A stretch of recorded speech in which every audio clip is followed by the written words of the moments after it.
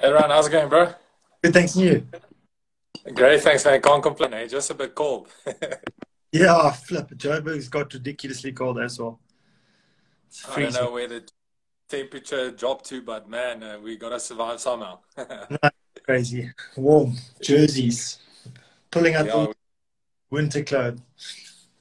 we need many of them. It's not the normal Durban weather anymore. No, no, not that anymore. Listen, man, you learn what cold is very quickly. Yeah, definitely, man. Yeah, man, Ryan, I want to thank you for taking out the time to be on the call on this interview. I really appreciate it. No It's worries. something close to my heart to make sure that rugby players prepare themselves for life after rugby as well. Because I know there's a lot of guys who are kind of in the same situation as myself. You believe you're going to become a Springbok rugby player. Yes. You play a professional, but unfortunately, you don't get the breakthrough that you want. And then you come to the age about 25, 26. Life hasn't been planned out. You didn't study or anything like that. And then it's like, okay, what now? And the sad thing is there's a lot of players, especially my age, who has fallen out of the system, but not just out of the system, but have lost life completely. Busy with wrong things and just on a completely different path on what they're supposed to be.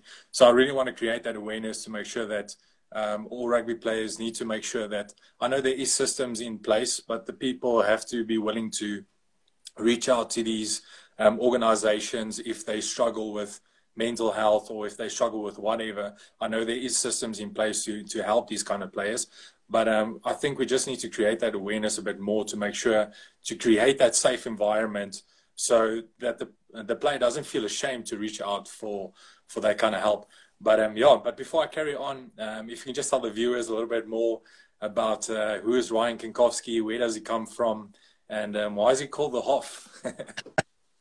Um, yeah, well, okay, I'm Ryan Kankowski. Played at the Sharks for 12, 13, 14 years.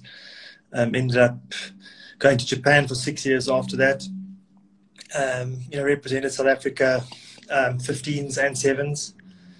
Um, growing up, obviously started at Queen's College in Queenstown, junior, and then senior school. I went to St Andrews College in Grahamstown. So, I was very fortunate to be picked by Hans Scriber at St Rugby Festival during one of our tours, and he invited me to come to the Sharks Academy. And 2 years later, things changed very quickly. Got a chance, and promise you, within a year, your life changes very quickly. So yeah, just quite a exciting time, and just very fortunate that I was able to get what I got from rugby. It's given me everything, and I really appreciate it.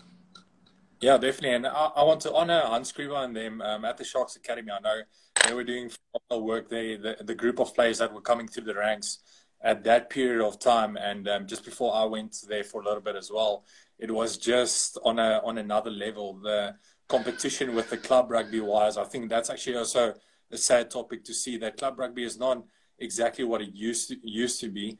I mean, I can remember when you run on the pitch, you might run against someone who has played Curry Cup or Super Rugby before. The structures are in place, and it's just something completely different.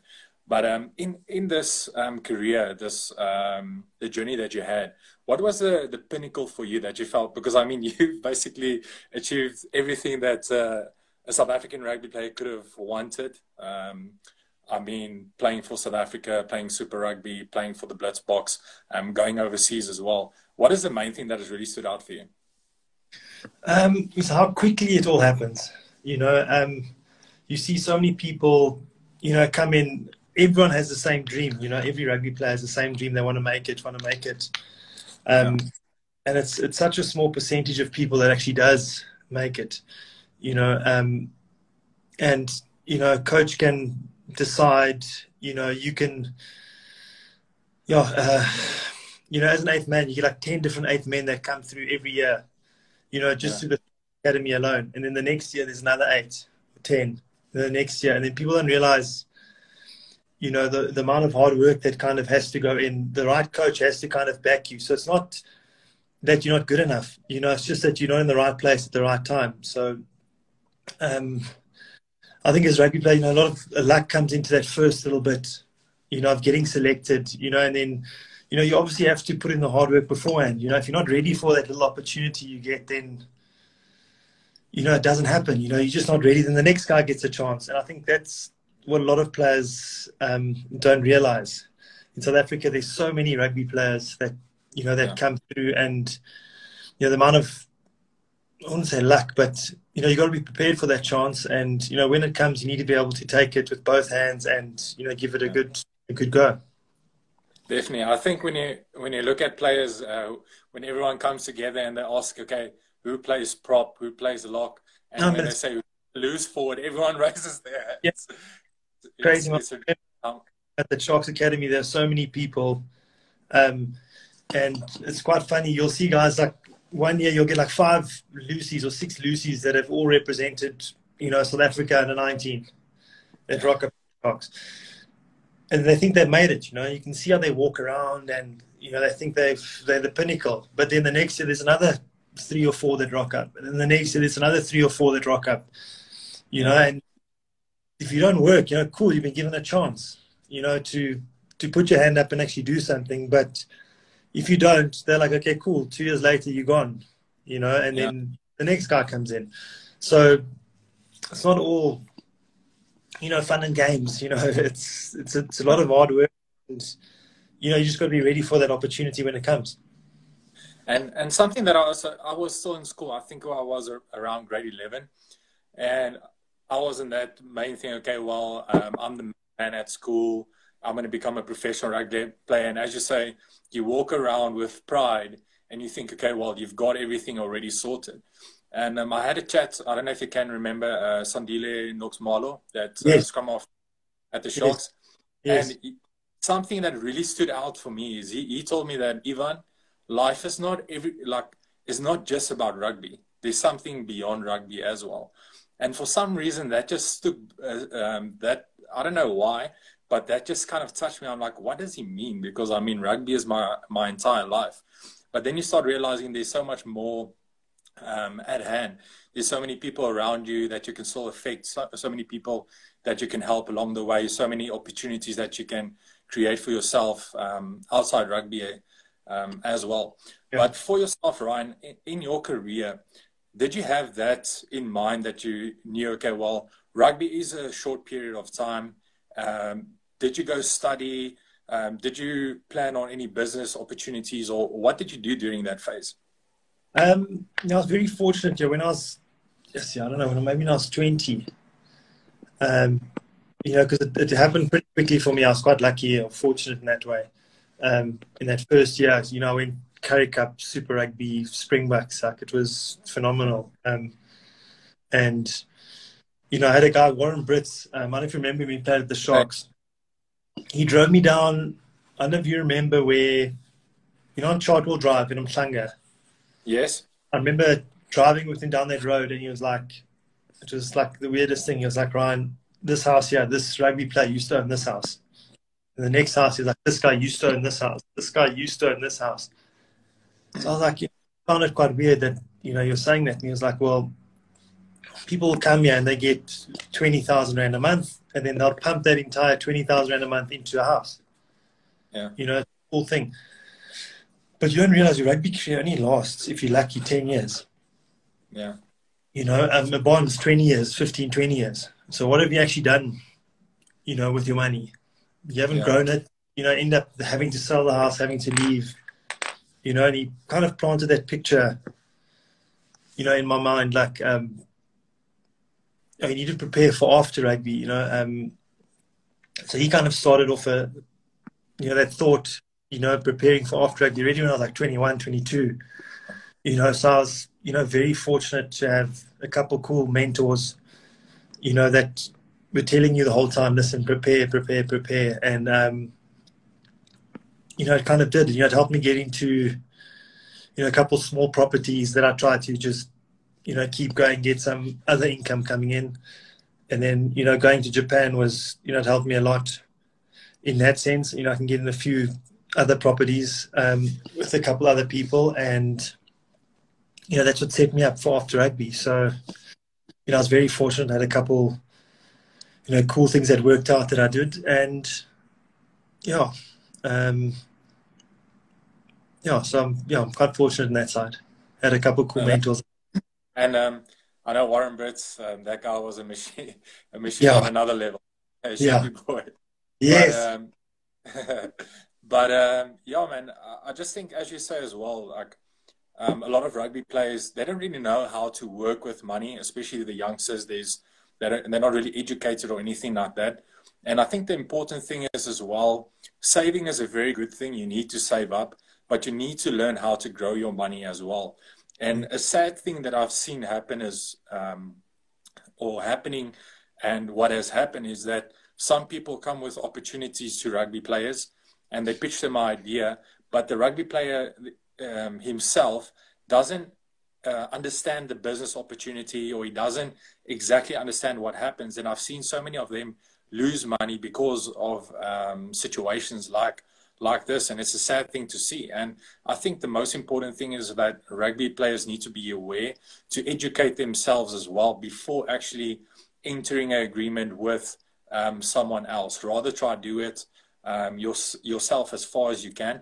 I know everything you can't do all at once by yourself, but make sure that you kind of have The agents, agents are kind of meant to guide you on that side. As a rugby player, you kind of come from school in your little bubble. Like if at school, you're in a little bubble, and you go straight from school into a rugby team, and everything's done for you. Your breakfasts are done for you, your lunches are done for you, your accommodation. People run around, they organize your car, and then you get given. I remember when I started FIP, it was like 3,500 rand. You got a month. Now people are getting like 50, 60, 80,000 rand a month. Now who you're going to come to that kid and say to him, listen, I think you should do this, or I think you should invest this. They don't care what you're saying at the moment, unless their parents have kind of instilled that life after rugby thing. Then it's a bit different. I can't generalize, but a lot of guys don't want you to tell them what to do with their money. So, and that's a sad thing, like you get into a lot of the unions and don't really look after you after rugby. Unless you've got some good relationships within the unions while you're there, you've been there long enough, then they'll still, if you pick up the phone, they'll answer. And I've got good relationships with mine, but they don't phone and ask, how can we help you after rugby? There's none of that, So if you don't do it for yourself, no one else is going to do it. Definitely, and we definitely need to take control, sorry, of our own futures and things like that as well. But it's sometimes you kind of have that expectation. Well, when your career is finished, you're still going to be in contact with the boys and those kind of things. But it's actually sad because I can remember when I stopped playing, it was no one is contacting you anymore. No. You're not around the guy, and it's like it completely changes. You're like, oh shucks, what is going on? It's like. Because they go to a new team, their lives carry on. It's crazy. We were so close to the Sharks, and I think there's maybe a handful of people that you actually stay in touch with. And you all move all over the country. Because everyone is from. You got a handful from Cape Town, Joburg, Pretoria. You got people from everywhere, and if you're not in the same town, you rarely get to see the guys. So it's quite sad. They're your family. They're everything for that little small moments in time, but once it's over, it's gone. Yeah, definitely. And I mean, you guys were quite a special group. I can remember from around 2007, I've been watching a few videos and editing a few of them as well. Man, I think that group in 2007 and the entire Super 14 rugby structure was it was really awesome, and for South Africa as well, a really great year of rugby. But I want to take you back. You've probably seen some of the videos to that game versus the Crusaders. Odwa firstly dropping the ball and then scored the winning try. What was going in your guys' minds that last passages of play? Because I mean, there was a moment where the Sharks got the penalty. You guys couldn't kick out, and then you lost the ball. The Crusaders lost the ball again, and you guys just went and scored. Like what through your guys' mind? It's all a blur. I promise you, it was massive because they were like unbeatable back then. No one beat them. back then. I still remember that one where Ordwell dropped it, because we've been practicing a move off the back, like a little back pass, and it worked perfectly. Like everything worked perfectly, and then he just dropped the ball. So I think it was quite awesome that he ended up scoring the winning try at the end. Or everyone kicked points. No, it was. You actually don't know what to think. I promise you, it's like you hold your breath to hope that everything works out. And then when that kick came, Ruan just stepped up and said he's kicking. No one said anything. He put his hand up. He said, "I'm kicking." Took it, slotted it straight through the middle. It was magical. It was. Our team, we did some really cool things with that bunch of players, and I was just very happy to be a part of it. Yeah, and it was quite crazy, because I can remember still watching that game live, and that's probably the game that really inspired me most out of all the games. I've been looking for this game over and over, and I can remember still my brother. It was like 80 minutes, and he's like, "No, man, the Sharks aren't going to win. I must put off the TV." And like the whistle hasn't. I'm like, the whistle hasn't blown yet, and the Crusaders have. I'm like, the whistle hasn't blown yet. And there you guys went and you went and go score the try. And I think it's actually quite a very good life lesson to sometimes you might feel, okay, well, things aren't working out. You down in your own half with literally one opportunity. If you knock the ball, it's game over for you. But there's still hope. And I think in this lockdown as well, it's very important to stay focused. I mean, like you guys stayed focused in that game, in that moment, is just to stay focused and to support one another. Because if we're going to work with teamwork during these times, I think there's a massive difference that we can make in this country to make sure that lives are sorted and people have a future. But for yourself, Ryan, in this lockdown, have you been exercising a bit? What is your normal routine? Listen, the first 6 weeks I trained every day. I'm in a small apartment, so it's been quite tough.